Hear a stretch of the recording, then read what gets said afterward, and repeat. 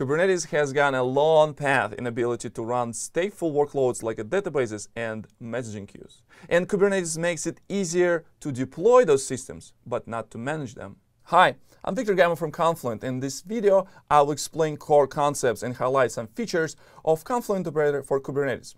So let's get to it.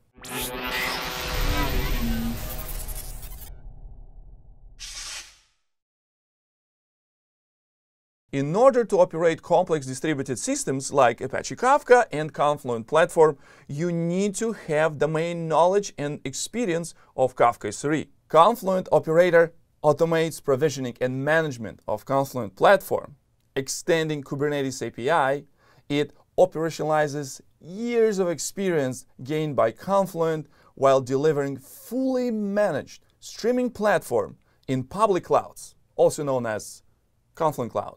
Confluent Operator is a piece of software that runs inside your Kubernetes cluster as a pod that will manage all requests to certain custom resources. So in order to deploy this operator, you use all familiar tools like a kubectl or Helm. You have your operator. Now your language, your communication language between operator and your actual desire, what you want to have in your cluster, would be much simpler, much concise. So let's see how our Zookeeper language looks like. So our Zookeeper will look like this. Replica 3 and RAM 1 GB, disk 1 GB. So your language, your communication aspects now much more concise. When you send this call here through kubectl or through Helm, operator will handle this request and materialize it here in your Kubernetes cluster. Same thing for Kafka. You just only say replica count. You can say how much RAM you want to give each and how much disk you want to give to each broker. Also, you can say external if you want to expose your Kafka outside of your Kubernetes cluster. Also, things like security. You can enable SSL communication by default. So you can say SSL true and send this request to Kubernetes. And again, because we have operator listens to this particular command, in this case, it's not going to be stateful set. It's going to be Kafka cluster resource or Zookeeper cluster resource. In this case, this request will go to operator, and operator makes it happen.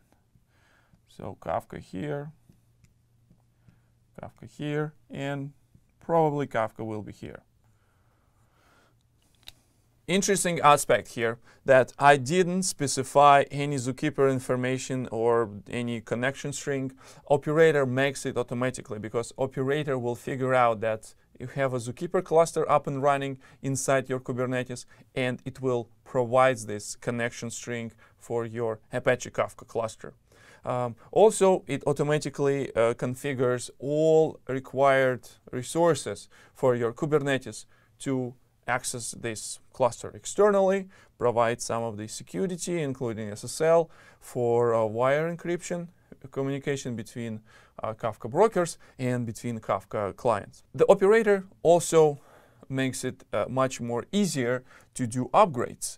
So if you decide to change the number of replica from 3 to 4, it would be much easier for operator to do that, because operator knows what exactly is going on here. So let's just say we add few more nodes to our node pool in our Kafka cluster. So in this case, our operator will be able to scale up our cluster. If we want to change the version, so we want to upgrade to Confluent Platform 4.5, we send this command and operator will go one by one and it will run upgrade operation on each and every broker here. To monitor our Kafka cluster, we can use Control Center.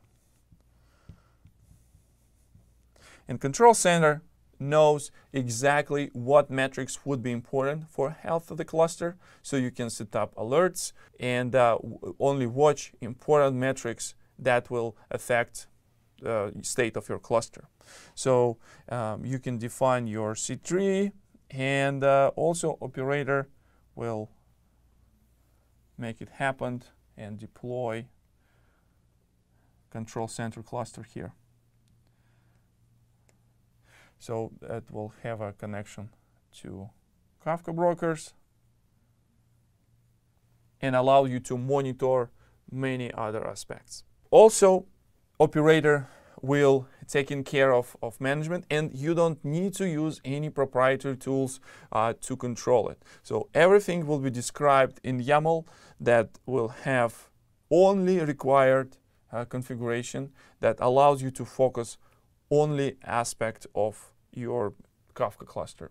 Now you have it. Operator allows you to provision and operationalize all operations that you usually do and your Kafka administrator usually do with your Kafka cluster. It's like having Confluent consultant sitting in your data center and manages Apache Kafka and Confluent platform for you. Operator will have even more features that allows you to successfully operate things in production and move from one environment to another, because operator allows you to provision a replicator, so you can establish connection between multiple data centers. You can establish connection between different environments in order to move data from one environment to another, and so far and so on. If you want to learn more about how to run Confluent Platform in Kubernetes, and you have any specific questions, leave those in the comments below. And I will see you on the next video.